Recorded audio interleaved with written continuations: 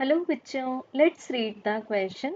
The dimensional formula for universal gravitational constant capital G is.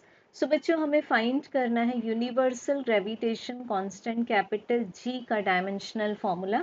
तो इसके लिए हम लोग पहले तो refer करेंगे न्यूटन्स लॉ ऑफ ग्रेविटेशन, जो कि न्यूटन्स लॉ में बताया गया है कि दो मैटर एक दूसरे को उनके मासेस के कारण सिर्फ और सिर्फ क्या करते हैं, अट्रैक्ट करते हैं।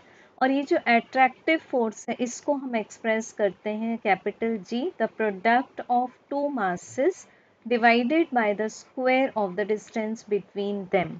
सो बच्चों यहाँ से हमें कैपिटल जी इक्वल्स टू मिल जाएगा F R square divided by m1 m2। अब हम लोग डायमेंशंस पुट करेंगे। f का डायमेंशनल फॉर्मूला है हमारे पास m1 l1 t-2।